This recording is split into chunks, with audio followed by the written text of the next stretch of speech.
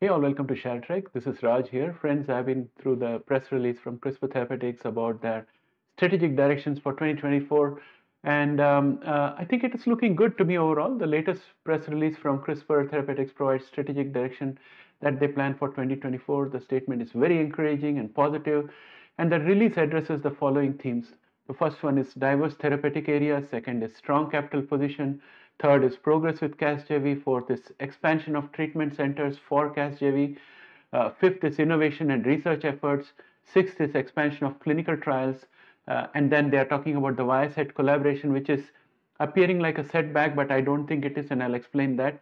And finally, they also talk about their in vivo programs and how they are taking it. So I put a link to the press release in the description for those of you who would like to read it from the source. I would now like to give you my analysis and conclusions. Let's get started.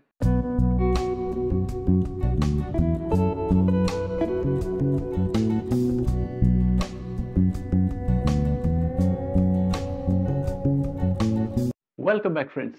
The two statements that stood out to me in their press release happened at the very beginning.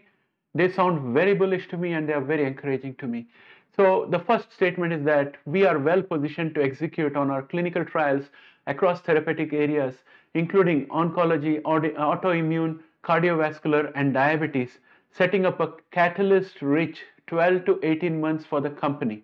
Catalyst rich 12 to 18 months for the company. I just imagine positive catalyst because no one plans for negative catalyst. So it looks very, very bullish to me, and that alone got me. And then, if we go ahead, the next statement that's very bullish is that they are saying, even in this challenging macroeconomic environment for biotech companies, our strong capital position, they have almost $1.9 billion in their balance sheet. So they are saying, even in this difficult macroeconomic condition for biotech companies, our strong capital position and efficient operating model provides us with a competitive advantage to expand upon our leadership in the space. That's a very bullish statement, and it bodes very well for CRISPR Therapeutics. And as I mentioned before, I like the management here and I like the CEO, the way he has been handling the company. So I take the words the way they are, and I think this is a very bullish statement for 2024. Shows a lot of confidence and resolve in the company. Apart from from that, we have the news that the FDA has assigned a prescription drug user fee or PDUFA action date of March 30 for Casgevy in TDT. So now that will start the TDT revenue stream also. So that's a very positive news, and the starting is going to be after March 30th, 2024 when they get the approval. And they are saying additional regulatory submissions for Casgevy are currently under review in Switzerland and the Kingdom of Saudi Arabia, with the submission in Canada planned for the first half of 2024. The way I read this is that more wealthy countries with the means to afford the treatment are coming into the fold, and they are coming in gradually, and that's going to only increase the market for Casgevy. And then there was some criticism earlier in the SA article, which was saying they can't treat for patients below 12 years of age. So the statement also says to tackle the under 12-year-old, we have news that CRISPR has completed enrollment in 2 global phase 3 studies of Casgevy in patients 5 to 11 years of age with sickle cell disease or TDT. So very soon we should have data from there, and along with the previous approval for about 12 years old, it becomes much more likely that the below 12 years age category will also potentially get some approval. And the positive thing is that they have started making movement in that direction, so that's really good. And on the delivery front also, the news is positive, and I have already made a video on this before, but here is a summary. Vertex is engaging with experienced hospitals to establish a network of authorized treatment centers throughout the US to offer Casgevy to patients. 9 authorized training centers have been activated within the US and 3 in the Europe, with the goal of activating approximately 50 treatment centers in the US and 25 in EU. Additionally, Vertex announced an agreement with a major medication contracting organization. The name of that organization is Synergy Medication Collective, and it covers nearly 100 million lives in the US, and to provide access to Casgevy through an outcomes-based contract.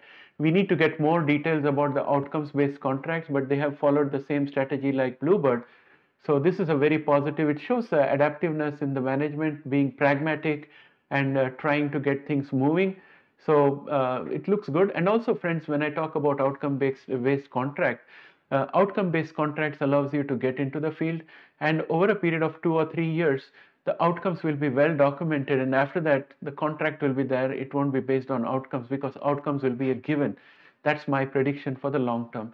I am most enthused by their targeted conditioning program, which they announced in this press release, because that will be a major catalyst for all their therapies where it can be used.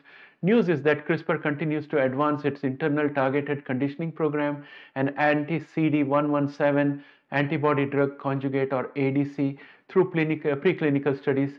I believe that this, when approved, will give a lot of enhancement to the effect of Casgevy because as a conditioning agent, it should be much better than the busulfan that they are using currently. And it will also create additional sales pipeline on captive market. Let me explain the term captive market a bit. Imagine you're running an art class where all students are contracted to you to learn drawing and painting. When you have a captive market to whom you can sell supplies of the next level of training, like for these students, you can supply paint, you can supply canvases, you can supply pencils, all the art material.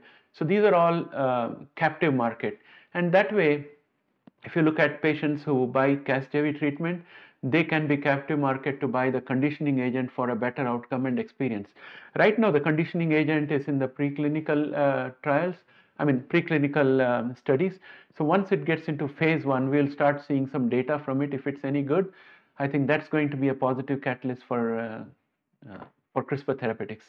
And now we have more details about the Bill and Melinda Gates grant that was there, around $14.5 million. CRISPR says that it has ongoing research efforts to enable in vivo editing of hematopoietic stem cells. This work, supported in part by a 14.5 million grant from the Bill and Melinda Gates Foundation, could obviate the need for conditioning altogether and expand geographic reach and enable the treatment of multiple additional other diseases beyond sickle cell disease and beta thalassemia. And that, I think, is a very, very positive news. And we now have more color into what they are doing for Bill and Melinda Gates. Then also CRISPR Therapeutics plans to initiate a clinical trial of CTX112 in systemic lupus erythematosus or SLE in the first half of 2024, with the potential to expand into additional autoimmune indications in future. Early clinical studies have shown that CD19-directed autologous CAR T therapy can produce long-lasting remissions in multiple autoimmune indications. CRISPR Therapeutics is expanding trials of CTX131 into hematologic malignancies, including T and B cell malignancies, in addition to ongoing clinical trials in solid tumors. The way I look at it is that this is like finding new use for existing product.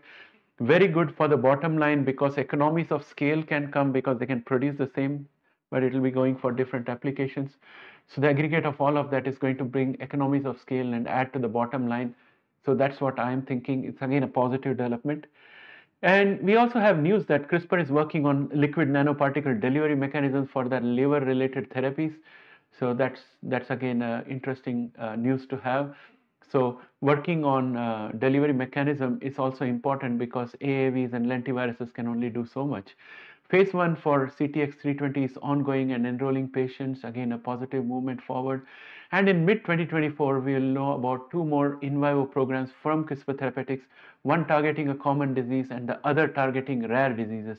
These are all part of the statement that they gave. I'm just giving you a summary and the essence of their communication.